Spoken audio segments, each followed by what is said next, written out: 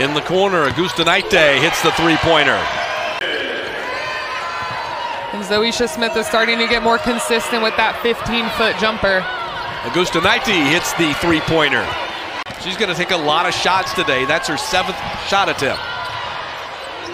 Nearly stolen away, and now it is by Dunn. Ahead to Blackshear, who gets the layup. Great hustle by Dunn. Yeah, there's a lot of pressure. There's a lot of people that are giving attention to Jab and making it difficult for her to score. In the corner three knocked down by Dunn. For a 5'9" guard, she grabs a ton of rebounds. 6.8 rebounds per game. And Coach Fortner told us that's someone who can constantly and consistently get a triple-double.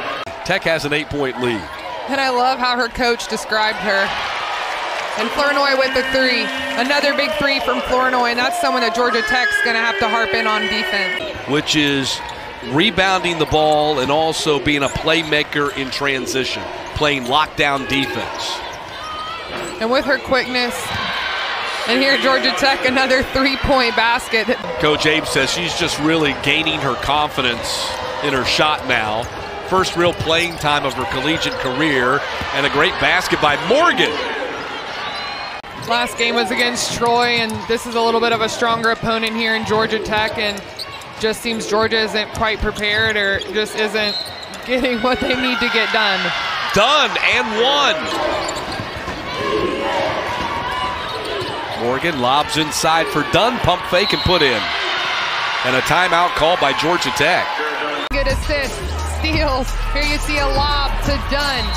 Finds the people that can score around her. She can score it herself as well. Just a very talented individual.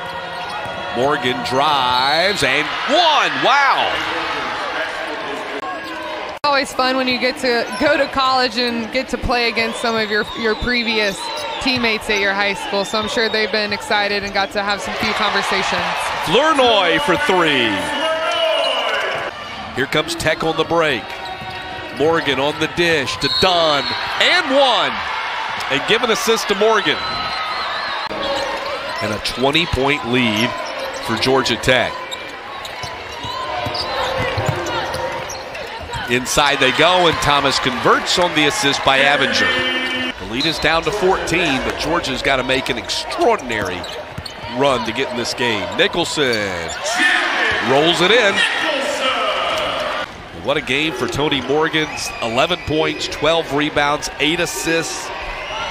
Kara Dunn comes in here, puts 21 on Georgia with 8 rebounds.